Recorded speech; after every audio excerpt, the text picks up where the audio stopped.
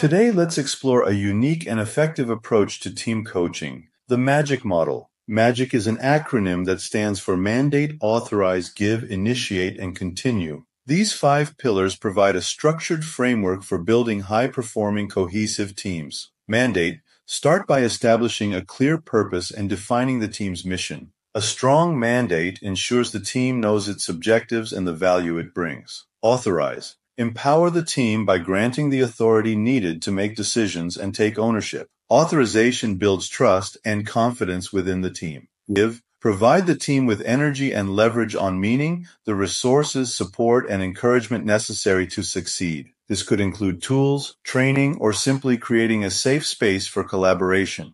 Initiate: set the wheels in motion. Help the team establish momentum by guiding them to take their first steps and embrace proactive action. Continue: focus on sustainability. Support the team in maintaining progress, learning from their experiences, and continuously improving over time. The MAGIC model offers a practical step-by-step guide to empower teams, foster collaboration, and sustain growth. Use this framework to unlock your team's full potential and watch them achieve extraordinary results.